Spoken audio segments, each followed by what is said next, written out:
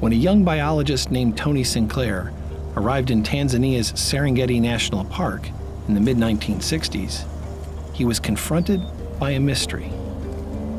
The numbers of buffalo and wildebeest were increasing very rapidly.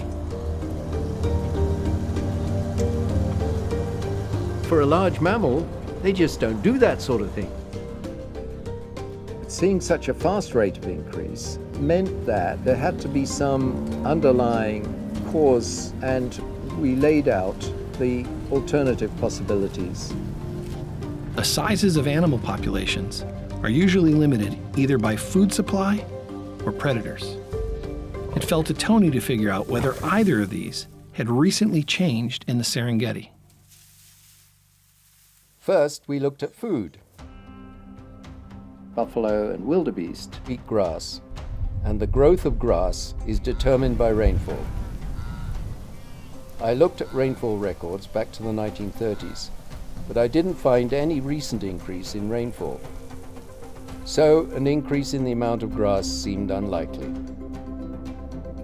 Tony next considered predators. Lions and hyenas are the main predators in the Serengeti. Had there been a decrease in the number of predators? If anything, their numbers had been increasing, not decreasing. That ruled out a decrease in death by predation. Something else had to be affecting the buffalo and wildebeest population. What else might explain a decrease in death? There was another possibility to consider.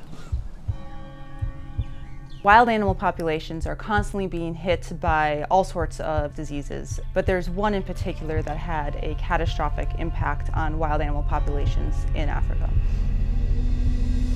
In 1890, what happened for the first time was the introduction of a new disease into Africa.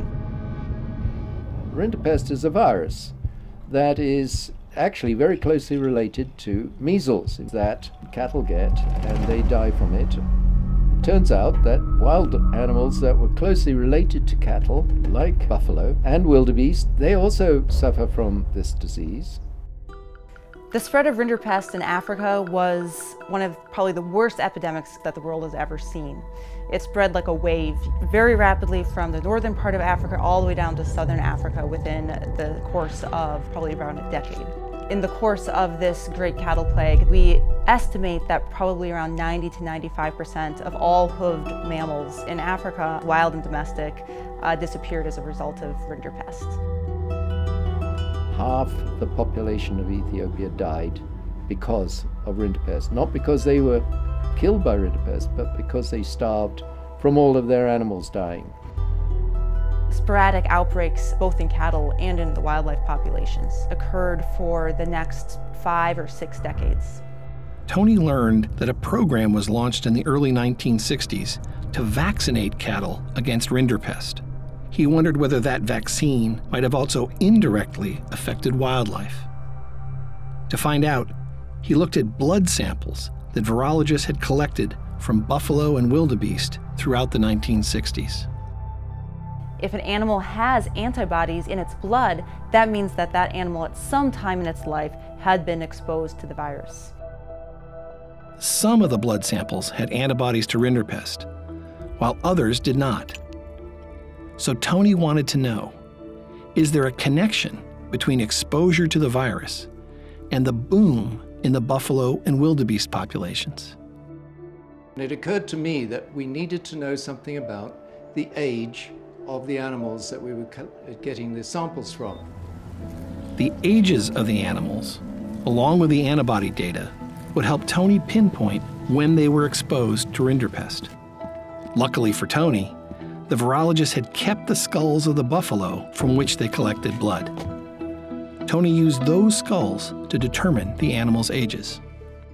To get exact measures of age, we used the teeth. As teeth grow, they lay down layers inside the tooth. They're called dentine layers, and they put down more in the good season when they're getting a lot of food, and they put down less when they're getting very little food. And you can read those layers just like you would look at tree rings. and count them and tell exactly what age they are. This is a very old animal, 17 years old. Tony used each buffalo's age to determine the year it was born. Then, he looked at the fraction of animals born in a given year that had antibodies to rinderpest. There was a clear pattern, a very clear pattern, that all those born before 1964 had the antibodies, all those afterwards did not have the antibodies. We also had to study the wildebeest because we knew that they were increasing. And so we turned our attention to them, applied the same techniques, and found exactly the same answer as we had for the buffalo.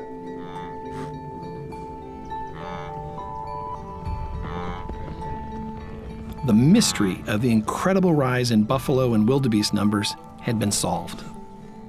Rinderpest had been suppressing the populations. But once the vaccination program eliminated the disease in cattle, rinderpest also disappeared from Serengeti's wildlife. And that's when the buffalo and wildebeest boomed.